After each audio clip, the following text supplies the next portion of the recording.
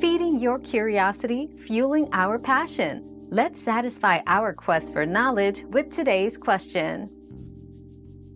In the winter, bees' behavior changes to ensure survival. Honeybees gather in their hives and form a tight cluster to keep warm. They generate heat by constantly moving and shivering their wing muscles, with the queen bee at the center of the cluster for maximum warmth. Worker bees take turns moving throughout the cluster, ensuring even heat distribution. Other types of bees, such as bumblebees, have only the queens survive the winter by finding sheltered spots underground or in dense foliage, where they enter a dormant state until spring. Our quest for knowledge never ends. Thanks for being part of today's discovery. Subscribe, like, and share to join us on the next one.